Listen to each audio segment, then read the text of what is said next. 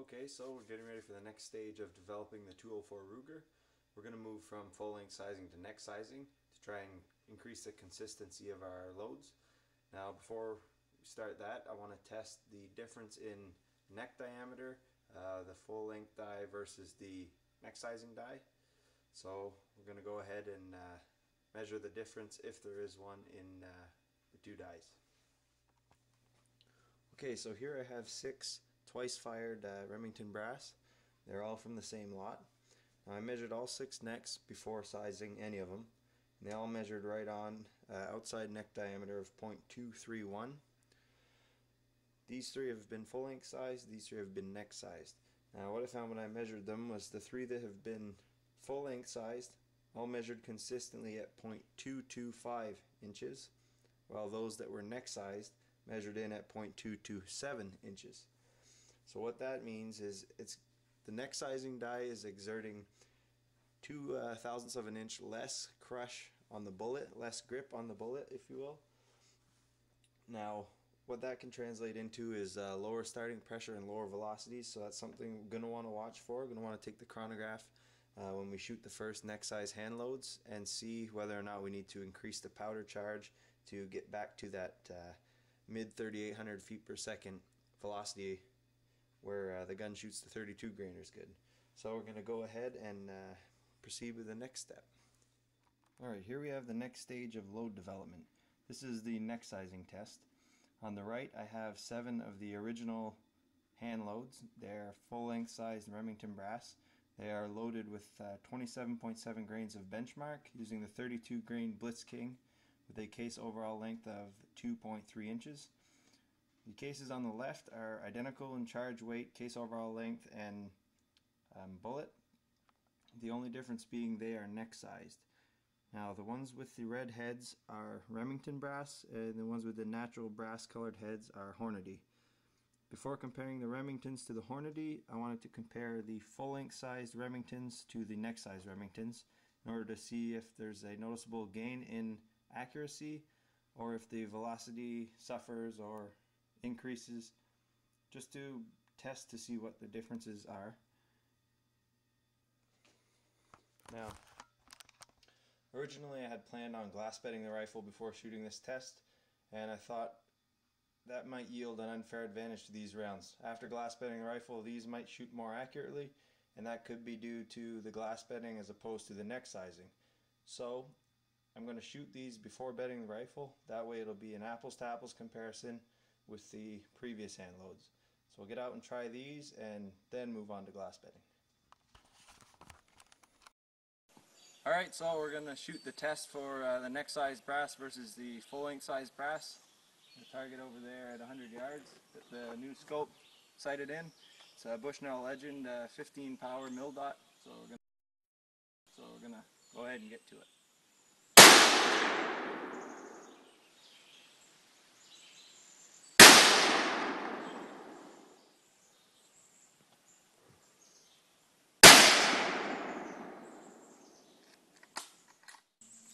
Okay, we're getting on to the neck size Remingtons.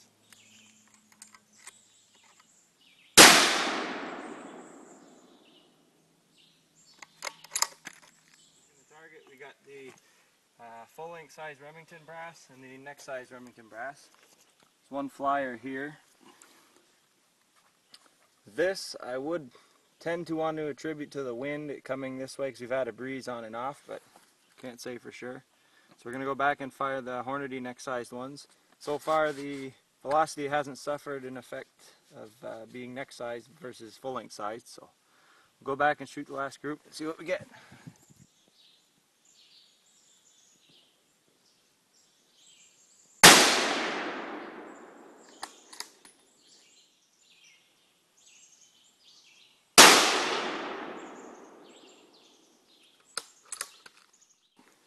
One other thing I like to mention is that I noticed the bolt rolled a lot easier on the neck sized Hornady brass than it did on the neck sized Remington brass. Now this supports the theory that the case has less volume inside due to the walls being thicker. If the walls are thicker, it's going to stretch less, and that can up the velocity a little bit. So thinking we'll do a CC test on some of these casings to find out if they truly do have a more restricted case volume. Alright, so we got the 3 groups we shot. This one was with the original load using full-length size Remington brass. This one was with just the neck-sized Remington brass. And here's the group we had with the Hornady brass that was neck-sized. Now, velocity between the Remingtons didn't really change between being neck-sized and full-length sized. The Hornady brass, however, may have a little less case volume because the velocity was slightly higher there. So we're going to go ahead and glass bed the rifle now and try another set of groups with just these Hornadys to see if there's a noticeable improvement in accuracy through glass bedding. But before we get to that, we're going to finish off with something else.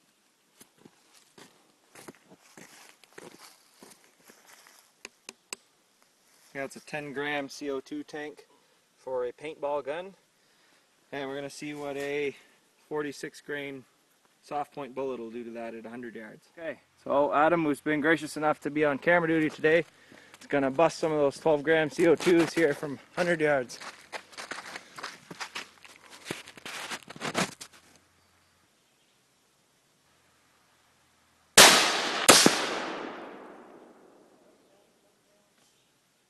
That was fun. Decimated the end of this log. So now we're going to see if we can flip a piece of blockwood. Same kind of 12 gram CO2 canister.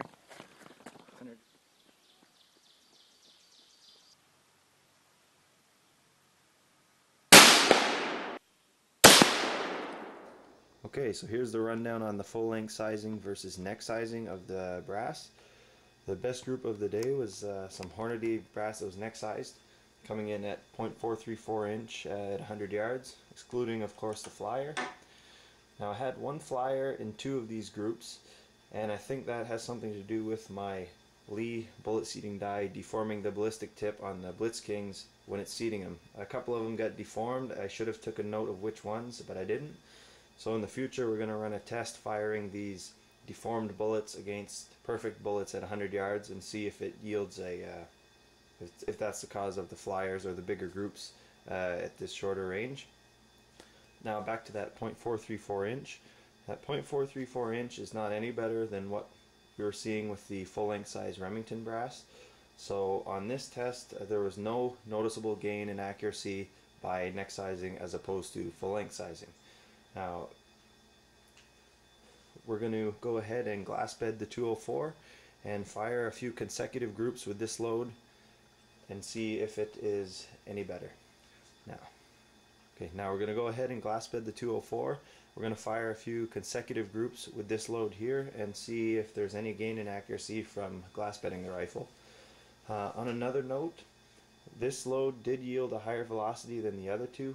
They also registered higher velocities than normal. I am thinking this has something to do with the chronograph. Typically I set my chronograph up at 10 feet, but where we were shooting had a nice flat spot about 13 feet down the road from the muzzle. So I set the chronograph up there, and to me it makes no sense why I'd be yielding a higher velocity. Typically the bullet slows down as soon as it leaves the muzzle. So being 3 feet further than I typically put the chronograph, you wouldn't expect to see a rise in velocity. We're going to look into that and get back to you with the results. But for now, we're going to go bed that rifle and get back out to the range. This has been Skylar408. Thanks for watching.